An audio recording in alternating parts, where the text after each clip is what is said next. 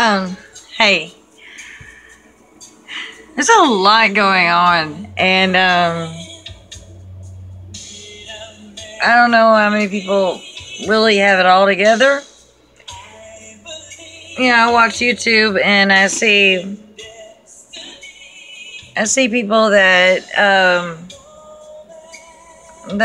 are all about grace, and grace is awesome. That's what it's all about. It's the gift of grace from Christ, from God.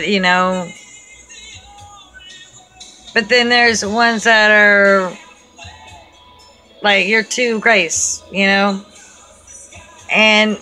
I really feel like if the both of them were to get together, you know, and actually have an adult conversation, that they could meet in the middle and actually both learn something from each other. Because people that actually talk about grace, about salvation through grace, plus nothing, they're not talking about, sinning. They're not saying, you can just sin. But at the same time, there are some things in it that the Holy Spirit will tell you. It will guide you in ways that I don't think any human being really can explain, like what the Holy Spirit will do with you. Like for me, it's different. The way the Holy Spirit speaks to me is, so many different ways. When I was little, I used to get so mad. I go to church. I grew up in a church. My grandfather was a preacher, right? I don't know if this was like an illusion or dream or what, but as a child, I'm saying 5 or 6, I feel like I literally recall running down out of church, down the hallway, and I was sitting in Jesus' lap, and he would read to me. Now, whether it was maybe my grandfather or a dream I had or something like that, I don't know. But you know what? I like to keep it that way. I like the memory of sitting in Jesus' lap and him reading me Bible stories, The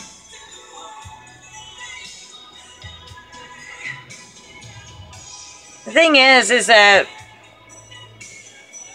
as I grew older, when I was younger, I was all in love with Jesus. I got a little bit older, and I would hear people talk about, well, Christ gave me a word. Jesus Christ gave me a word. He spoke to me, And I go home and I pray. Nothing. Nothing. I heard nothing. I heard nothing. Nada. You know what I mean? No one explained to me how the Holy Spirit speaks. And I thought something was wrong with me. So I would just sit there and just pray and pray and pray. And I would cry. And I was just like, Jesus, what am I doing wrong here? Why don't you speak to me? Because I was expecting him to speak to me like someone right beside me would speak to me. That's not how the Holy Spirit speaks to you. It's not audible outside of your mind, outside of your heart. And the way that the Holy Spirit speaks to you is in different ways. And it depends on, I believe, and this is not biblical or anything, but I go with, what the Holy Spirit tells me. I may have a dream and have nothing to do with the dream, and then while upon awakening, I hear something inside my head. Not where I can hear it. It's not coming from the outside. It's in. And it's a knowing. and then I'll do whatever it says. It's not like I ask it, like, why do I need to do this, or should I do this? It's just like, I know I need to do it, so I do it. I think that's what Jesus meant by my sheep know my voice. You know, when you have a question on whether or not it's from the Holy Spirit, I don't know, you know, but I know because I immediately obey. You know, I've given my life to Christ, to Jesus. He is the love of my life. Everything in my life, I mean, I've had people leave me. I've been abandoned. I've been rejected. I've been everything you could think of. But I praise God for that. Because if it was not for that, I would not have called. I would not have fell down to my knees to Jesus.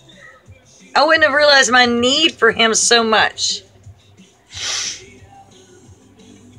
He is my first love, my last love, I will always love Him. How could you not? I went out on this venture trying to figure out how atheist or anybody doesn't believe. Because from my growing up, I couldn't understand that. Like, how could you not believe in a God? You know, that was just by raising.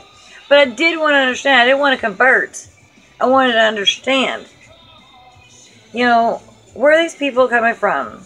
You know, people that do not believe in Jesus Christ. Do not believe in God. You know, where do they come from? I mean, like what's their background? Why do they not believe? You know? And I wasn't trying to find out to say, hey, you know what? You need to believe. I let them speak. And what I found out is that a lot of them, and no one ever let them speak about it. No one ever let them really talk about how they felt. And as Christians, we are to hear. We need to be slow to speak and quick to hear. Some of these people people have shoved it down their throats. You wouldn't receive it that way, and so why do you expect them to receive it that way? You're no better than they are. The pain in some of these people, being my fiance actually is one of them. You would never guess how much he desires Christ. He talks about me being like his mama bird, and like I don't get it, but you know, he says I hear the word and then I chew it up, and I guess sorry for my language, but I like, you know, what they do with the baby bird, the mama bird, the baby bird, and then he digests it. It's because it's new to him, and he's trying to catch up. But I've told him everybody's journey is their own. The main thing is to have a relationship with Jesus.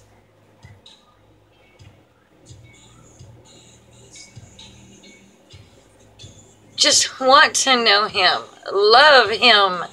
He loves you. But I have some really amazing ways that the Holy Spirit speaks to me, other than just a knowing. Sometimes I receive music, and then I have like a little lyric of a song, and then I have to look it up, figure out what it is. It's a song I've not heard in a long time. They're not all Christian songs. A lot of times they're love songs. And I believe it's the Holy Spirit, because I get this comfort that kind of just flows over me. And it helps me through the stressful times in my life. as Christians, we are to be able to forgive. And it is not easy. It's not easy to forgive. That'll be on part 2. Thank you.